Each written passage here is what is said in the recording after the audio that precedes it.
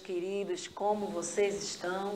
Espero que estejam bem, como sempre, muito animados, dispostos para mais uma aula de língua portuguesa para os quintos anos. Você que todos os dias está aqui com a gente já me conhece, professora Abigail Viana. Você não me conhece ainda, muito prazer em conhecer você, bom saber que tem sempre gente nova chegando. Vamos passar aí alguns minutos trabalhando um pouquinho conteúdos de língua portuguesa. Já quero mandar um forte abraço para todo mundo que está assistindo a gente ao vivo no canal 22.3, não só os estudantes, de vez em quando recebemos também mensagens de alguns responsáveis que gostam de assistir aula, que têm lembrado de conteúdos, né, que estudaram há um certo tempo atrás. Então, muito bom saber que alcançamos um número tão grande de pessoas. Agradecer aos professores que assistem nossas aulas, que estão utilizando nossas aulas para reforçar aí o conteúdo em sala de aula. Bom demais ter vocês com a gente aqui no canal 22.3. Lembrando que essa aula, estamos aqui de segunda a sexta, às 9 da manhã, mas também temos a nossa reprise às 18 horas, também no mesmo canal 22.3. Mas se você, além de assistir, você também quer interagir com a gente, você pode sim. Você está vendo esse QR Code aqui? Através dele você vai baixar o aplicativo do Educa Recife. Através desse aplicativo você vai também assistir a nossa aula ao vivo, porém com diferencial. Você vai poder interagir, mandar o seu bom dia, boa tarde, boa noite, enfim, comentar a aula, fazer perguntas, responder às nossas perguntas. Surgiu aquela dúvida no meio da aula? Lá no aplicativo você coloca a sua dúvida, que eu terei o maior prazer de te responder. E se eu não souber naquele momento, eu vou pesquisar e numa próxima aula eu te respondo. Para fazer essa ponte entre vocês comigo aqui no estúdio, temos aqui, como sempre, o professor GIVANILSON Soares. Você vai mandar a mensagem e ele vai ler aqui para mim. Bom dia, professor, bem-vindo. Aqui, inclusive, já tem gente mandando bom dia. Adriano, a Amanda está dizendo aqui, bom dia, sou da Escola Municipal José Matias Delgado. Ela está dizendo que é do 5º ano A, todo mundo pronto para mais uma aula. Pessoal do Matias sempre marcando presença aqui todos os dias. Temos estudantes do Matias Delgado. Você que não é do Matias também pode colocar o nome da sua escola, tá? Para a gente saber quais escolas estão aí participando ativamente das nossas aulas. Mas antes de continuar, também quero te dizer que você pode assistir essa aula no canal do YouTube, isso mesmo, lá no YouTube tem um canal do Educa Recife. Você acessa esse canal, tem várias playlists lá de todos os anos. No nosso caso, você busca a do 5º ano e vai encontrar todas as aulas que já foram dadas, vai rever quantas vezes você quiser.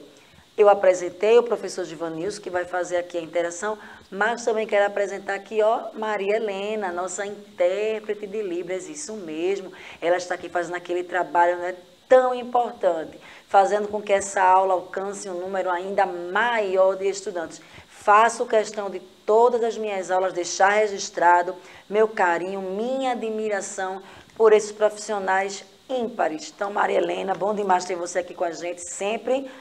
Você dá um show à parte, né? Um olho na câmera, um olho em Maria, como sempre aí arrasando na interpretação.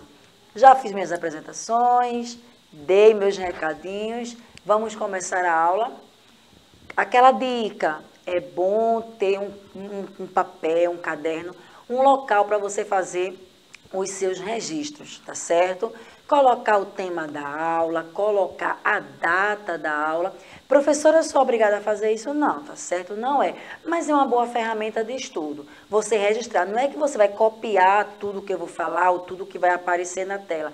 Mas às vezes aqui na minha fala, na minha explicação, você acha uma coisa interessante, anota e vai te ajudar na hora que você precisar consultar novamente esse conteúdo. Você que acompanha as nossas aulas diariamente já deve estar dizendo aí, professora, esse assunto foi o mesmo da aula passada, isso mesmo. Quer dizer que vocês estão atentos, nós já trabalhamos há uns dias atrás esse assunto, resenha crítica. E por que eu estou retomando? Porque é muito importante que a gente, além de revisar, reforçar, sempre tem algo novo, não é? Quando a gente trabalha o conteúdo, sempre tem alguma coisa a mais. Amanhã já será outro conteúdo, depois de alguns dias voltaremos para fechar aqui com resenha crítica, porque você do 5º ano, com certeza, vai precisar fazer muito esse tipo de atividade. Professora, eu não assisti aula sobre isso, e agora? Não tem problema, temos duas soluções.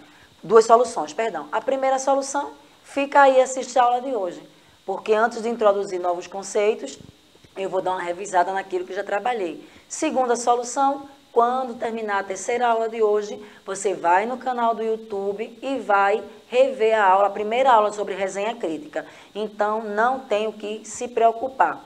Você que assistiu a aula, a última aula sobre esse tema, você lembra o que é uma resenha crítica? Essa palavra resenha, às vezes, está muito presente no nosso vocabulário, né? No nosso dia a dia. Às vezes, até em forma de gíria. As pessoas dizem, fulano é uma resenha, mas hoje estamos estudando resenha crítica. Quem já sabe vai lembrar agora e quem perdeu a aula vai saber o que é. Como eu disse na aula passada, é uma coisa que você já faz, só não sabia o nome daquilo. Quando teve a explicação, você vai dizer, eu sei fazer isso, eu faço direto. Então, com certeza, você sabe o que é uma resenha crítica. A resenha crítica, ela é um gênero textual. Como é esse gênero, professora? Ele é informativo, ele é descritivo e ele é opinativo sobre uma determinada obra. Que obras? Livros, artigos, filme, série, documentário, exposição de artes, peça teatral, apresentação de danças, shows, dentre outros. Então, a resenha crítica é um gênero de texto, né? Um gênero textual que ele vai dar informações sobre aquela obra, ele vai descrever aquela obra e também vai finalizar com a opinião do autor. Professora, como assim? Na aula passada, nós vimos aqui a importância da gente saber se expressar, da gente dar a nossa opinião, e vimos aqui a opinião de um estudante sobre um filme que ele assistiu. Então, nos primeiros parágrafos da sua resenha, ele resume o filme, tá? Ele vai dizer sobre mais ou menos o que é o filme, vai dizer lá algumas características dos personagens principais, o tema que aquele filme abordou, e no último parágrafo, o que é que ele faz? Ele traz a sua opinião, se ele gostou, se ele não gostou, o que ele gostou, o que não agradou tanto assim. Então, resenha isso, é você dar a sua opinião sobre algo que você viu, que você leu, que você assistiu. Claro, você vai primeiro descrever a obra, né, o filme, assim, o que você viu ali, como está aqui os exemplos, filmes, séries, documentários, shows, e após você coloca a sua opinião, tá certo? Vamos ter exemplos, não se preocupe, vamos ter exemplos na aula, e você vai ver como é simples. O nome pode parecer diferente, é uma resenha crítica, não está presente no nosso dia a dia, assim, esse termo, mas, consequentemente, fazemos isso toda hora. Eu posso te perguntar um filme que você assistiu no final de semana, o que você gostou, o que não gostou, então você vai resumir o filme, vai dizer quem era o ator principal, era um filme de ação, era um filme de comédia, ele tinha aquela temática específica, e no final você vai me dizer se você gostou, se não, o que poderia melhorar. Então, na resenha crítica, o resenhista, ele sintetiza. O que é sintetizar, quinto ano? Ele resume as ideias e ele vai ali expor a sua apreciação, a sua opinião, e ele vai tentar influenciar os leitores, tá? Assim, a função da resenha crítica é fazer uma análise interpretativa da obra, expondo considerações pessoais sobre o objeto analisado. Então, a minha resenha nunca será igual à sua.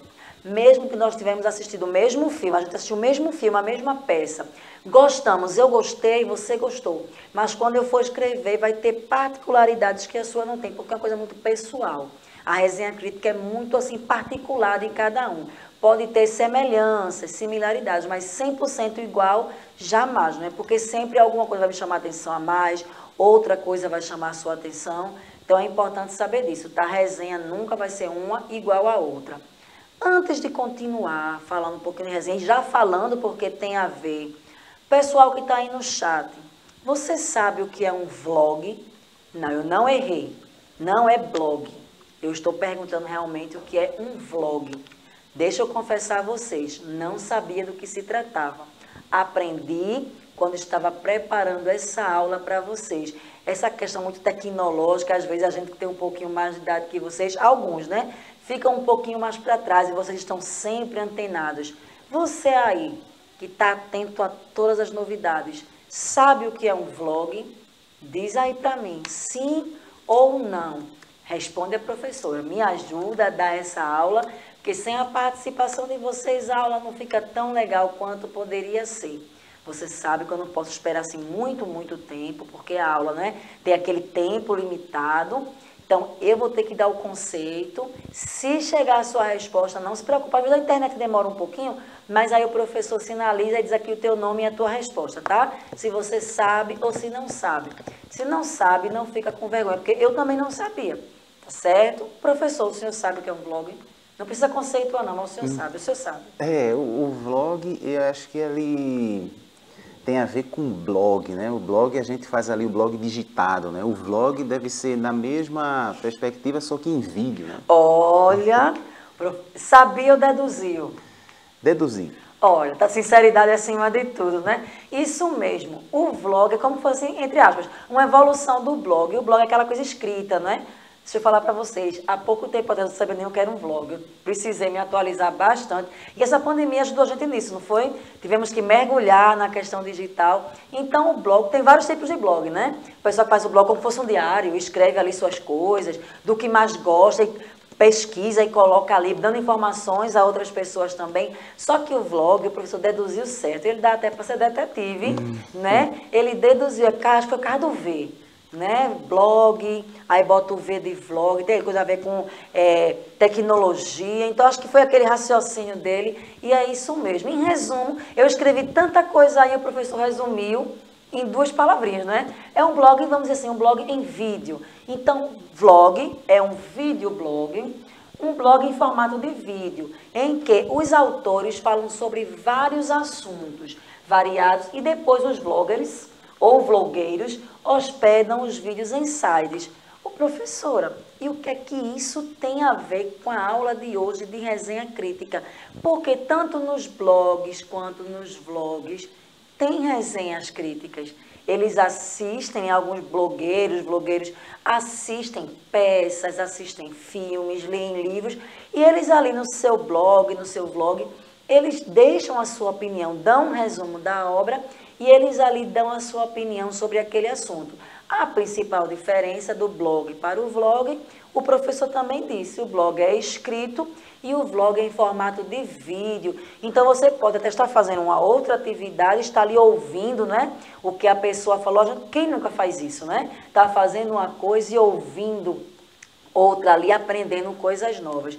No material do Aprender Sempre, tem essa tabelinha aqui, ó, que orienta a gente quando assiste um vlog. Se a gente quiser registrar, por exemplo, a professora passou um trabalho sobre um filme, só que esse filme você achou bastante difícil e você queria já ver a opinião de outra pessoa, e você descobriu que tem um vlog falando sobre aquele tema ali. Então, esses tópicos que você está vendo aí vai te ajudar a partir de assistir um vlog, registrar ali os principais pontos daquela obra. Então, tem aí, ó, qual o título do vlog?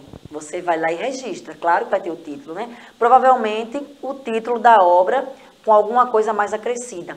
Onde foi publicado? Então, vai ser ali o endereço eletrônico. Qual o assunto? Então, você vai ali também registrar.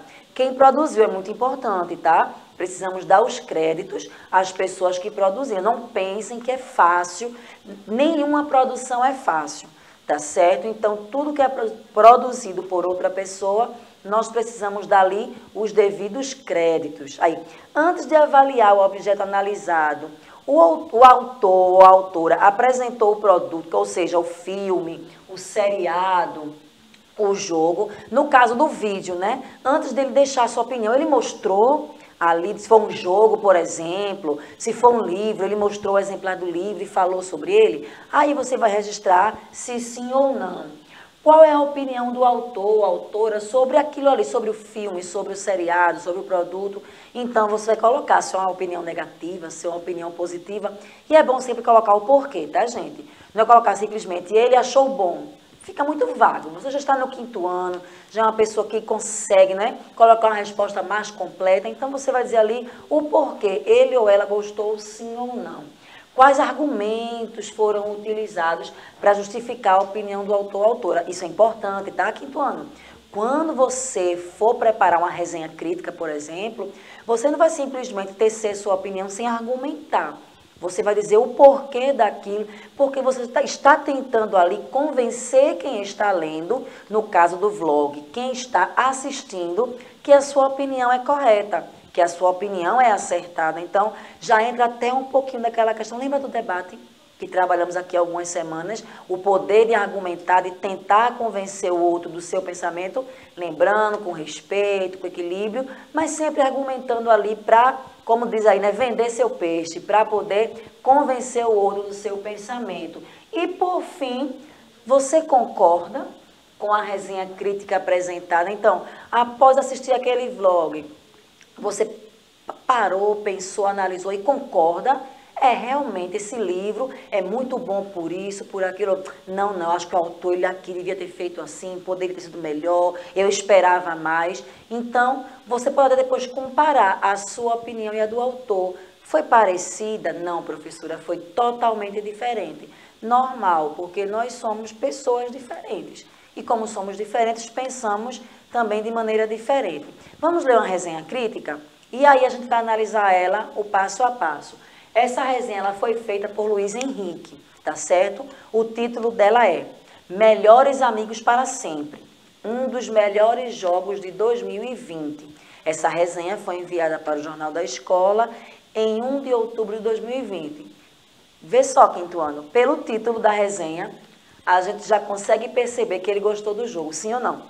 O que me leva a pensar isso? Quando ele diz Melhores Amigos para Sempre, um dos melhores jogos de 2020, ele já está dizendo que o jogo é muito bom.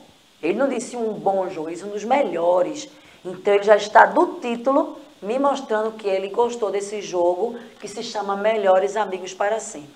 Vamos ler e vamos analisando com calma essa resenha crítica. O jogo Melhores Amigos para Sempre, que tem a sigla MAS, é um jogo em que 10 amigos estão em uma cidade fantasma e precisam sobreviver ao ataque de zumbis. No entanto, um dos amigos não é tão amigo quanto a gente pensa.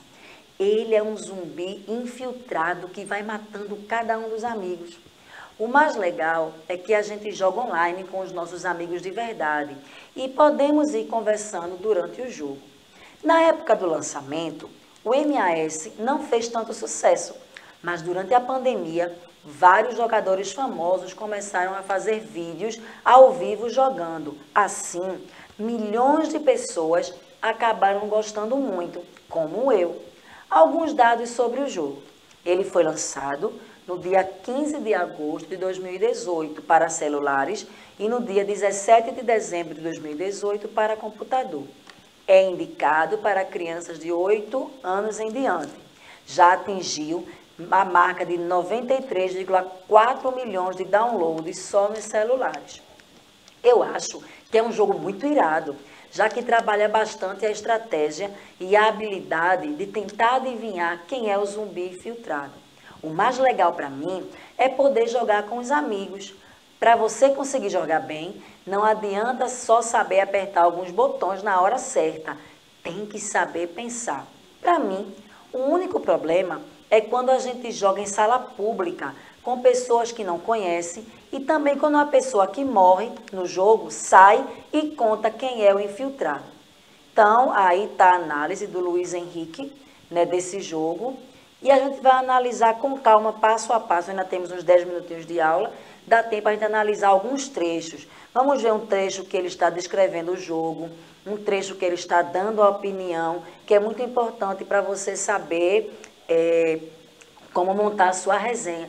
E daqui a pouco, quando a gente voltar à leitura agora, eu vou te chamar a atenção a algumas questões de pontuação, que foi a aula passada que nós trabalhamos, inclusive aspas. Estão lembrados que eu aprendi que o sinal é esse? Foi, eu não esqueci não, aprendi aqui, acho que foi, eu não sei se foi Jéssica ou foi Kézia, que eu aprendi que o sinal de aspas é esse aqui. Então, a gente já usava, mas eu não tinha certeza, né? Agora eu tenho.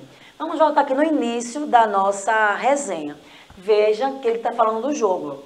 O jogo Melhores Amigos para Sempre é um jogo em que 10 amigos estão em uma cidade fantasma e precisam sobreviver ao ataque zumbis. Ele está dando informação do jogo para a gente. No entanto, um dos amigos não é tão amigo assim. Quando a gente pensa, ele é um zumbi infiltrado que vai matando cada um dos amigos. Observe que essa palavra amigos está entre aspas. Localizou aí na tela a palavra amigos entre aspas, ou seja, se a pessoa aí do jogo é um zumbi e vai matar o outro, tá aqui ó, a palavra amigos, ó, entre aspas, tá vendo?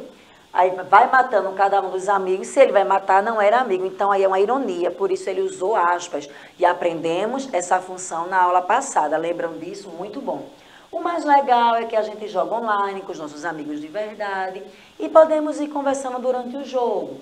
Na época do lançamento, o MAS não fez tanto sucesso, mas durante a pandemia, vários jogadores famosos começaram a fazer vídeos ao vivo, jogando.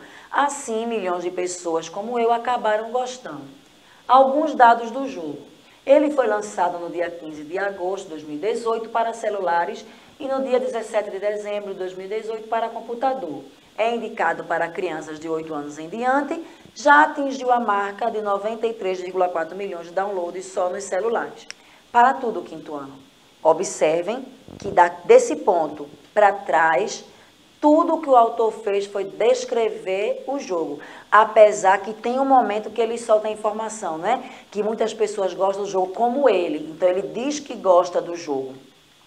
Mas daí para trás, tudo são informações. Ele está explicando, por exemplo, eu não conheço esse jogo. Então, a partir da resenha do Luiz Henrique, eu consigo entender do que se trata. Eu tenho uma noção ali, não é, desse jogo que está sendo tanto sucesso entre crianças, adolescentes, adultos. Então, a primeira parte da resenha é justamente isso. Você vai apresentar para o público a obra que você quer falar, seja um livro, um show que você assistiu, uma peça que você assistiu no teatro, um filme, certo? Perceberam isso aí, né? Veja aqui vários dados, ó, a indicação de idade, quantos downloads foram feitos, quando foi lançado para celular, quando foi lançado para computador. Então, até esse momento, ele dá informações do jogo.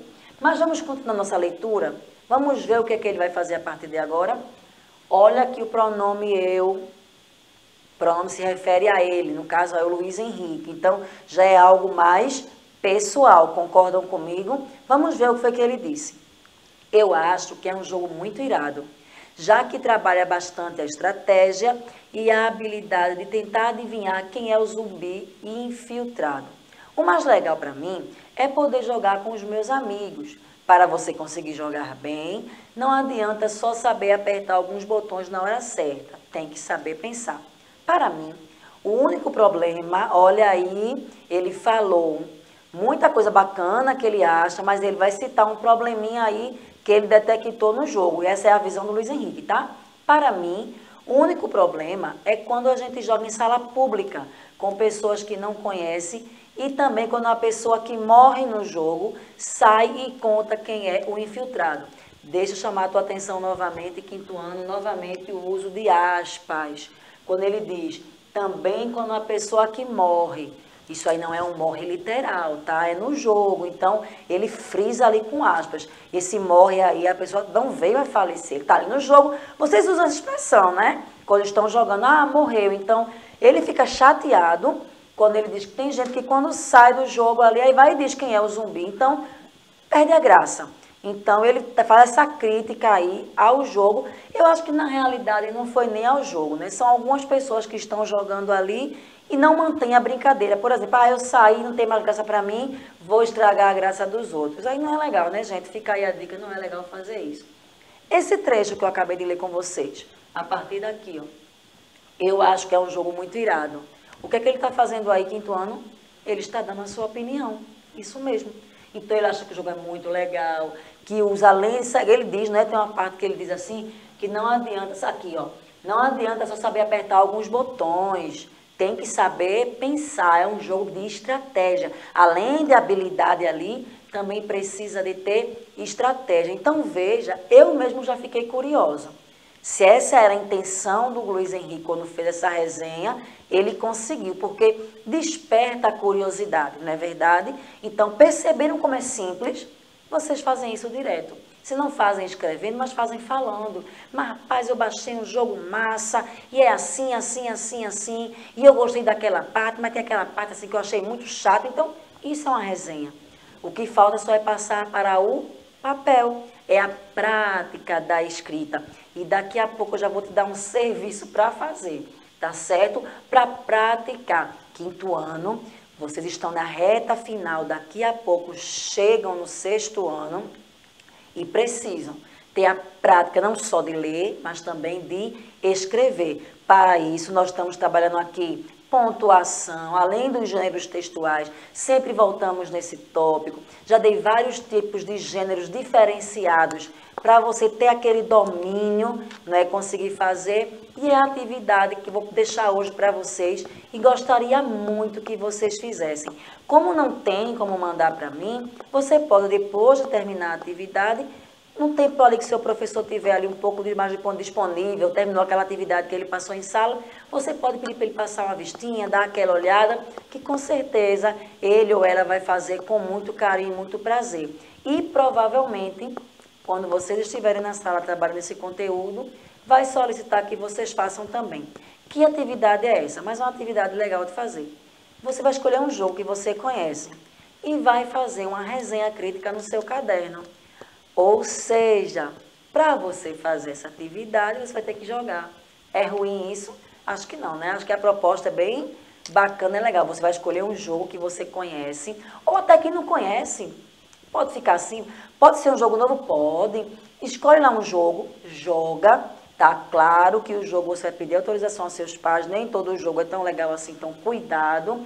Fala com teus pais, eles deram permissão? Você vai lá, joga esse jogo, anota as coisas legais, o que não for legal, e depois produz a tua resenha. Lembra o passo a passo que eu dei, nos primeiros parágrafos você fala sobre o jogo, se você conseguir pesquisar quem criou, quando foi lançado, vai ficar show de bola. E eu sei que vocês gostam de aprender coisas novas.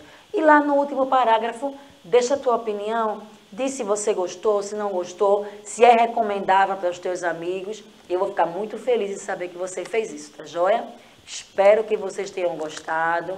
Não recebi tanta interação hoje, não sei se é a internet, vocês estão atentos porque é um assunto novo, mas sei que vocês estão assistindo e muitos irão fazer aí essa atividade que eu propus. Professor Givanilson, muito obrigada pela participação. Por nada, eu tenho certeza que eles estavam aqui acompanhando, né? Mas muita gente já desejou logo no início da aula bom dia, né? O Luan, Eliabe, Amanda, Sara, Jonathan. Então, eu acredito que está todo mundo aqui acompanhando. E continua por aí. Isso mesmo. Também quero agradecer a querida Maria Helena por mais uma participação com a gente e agradecer a você que ficou até esse momento conosco. Te pediram para não sair daí porque as aulas apenas começaram. Bom demais estar com vocês. Amanhã eu espero vocês novamente, tá certo? Até a próxima.